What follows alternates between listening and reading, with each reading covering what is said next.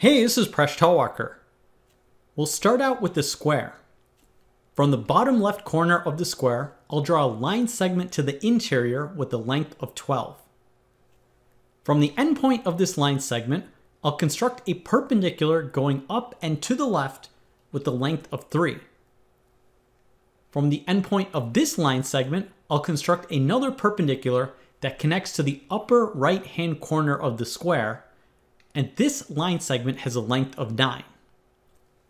The question is, from the given information, what is x, the length of the square's side?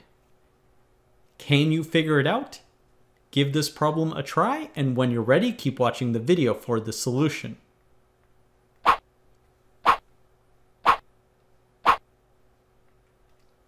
So before I present the approach that eventually led me to the answer, I want to go over some of the approaches that did not work for me.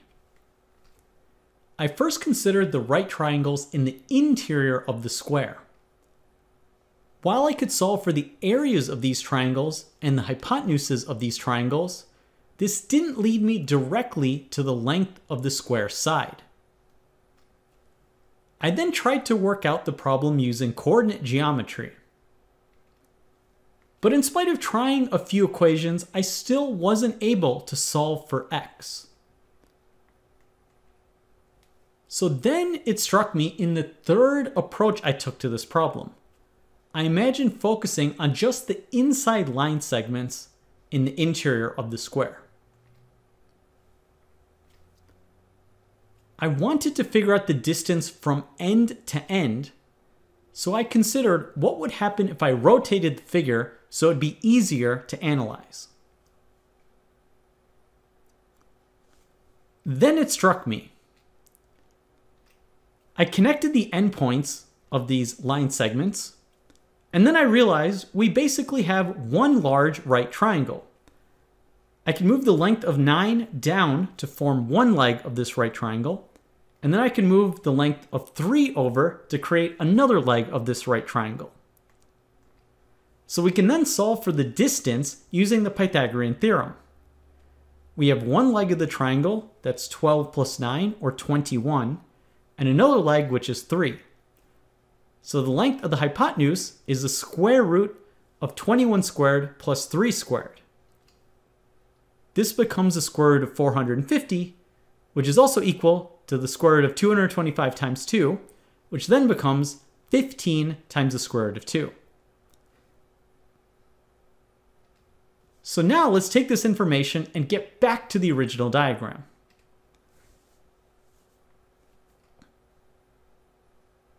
We'll recreate our line segments on the interior of the square, and then we'll rotate them so that we have the distance from one corner of the square to the other corner of the square. We know the diagonal of the square is 15 square root of 2. That's what we calculated. And now we also know that the diagonal of the square is x times the square root of 2. This is because the diagonal of the square is the hypotenuse of a right triangle with two legs that are each x. So we can set 15 square root of 2 to be x times the square root of 2, and we can solve that x is equal to 15. And that's our answer. So it took a little bit of work to figure out what the length of the square side is, and sometimes in these problems you have to approach them in more than one attempt. In this problem, it took me 3 attempts before I could solve it. Did you figure out this problem? And did you come up with another solution?